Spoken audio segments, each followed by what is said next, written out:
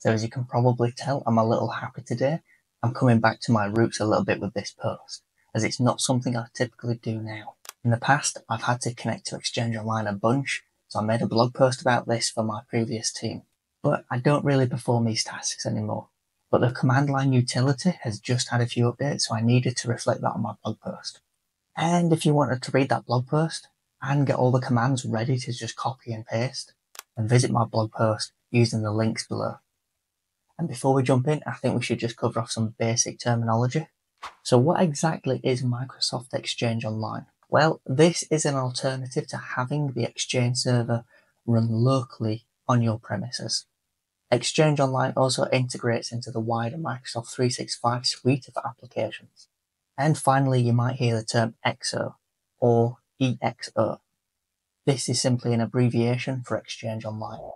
Now, why would we want to connect to Exchange Online using PowerShell? Why can't I just use the admin panel?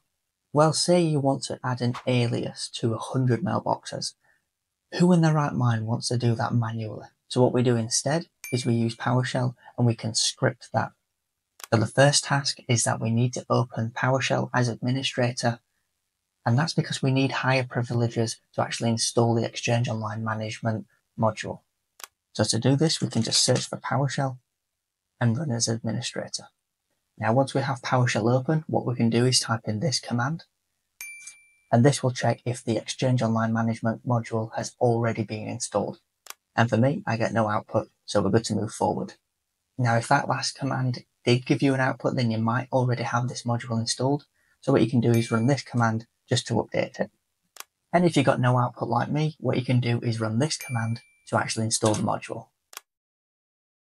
Once that's installed, what you can do is run the get module command again, and you should get an output similar to this. And I can also show you the update command as well. Now I've just installed it, so there won't be any changes, but at least you can see it in action. Perfect. So now it's installed. To connect, we can run this command, and then we'll get prompted to sign in. Just enter your Exchange Online details. What I'll do is I will cancel that because there are some parameters you can pass to this command, but they aren't typically used. For example, you can specify a user account with the user principal name parameter, or remove the startup banner with show banner false. So now you've connected to Exchange Online, you've done all the work you needed, and you want to disconnect. I wouldn't recommend just closing down PowerShell and calling it a day, because the connection could still be live. So what you want to do instead is run this command, disconnect to Exchange Online, and just press yes to all. Perfect, so that's the Exchange Online module in a nutshell. So right here, I've just covered really the basics of connecting and disconnecting. But if you wanted to know more about the modules, what you can do is run a get command on this specific module, and it will tell you all of the commands that come built into this module. You will probably use get exo mailbox the most.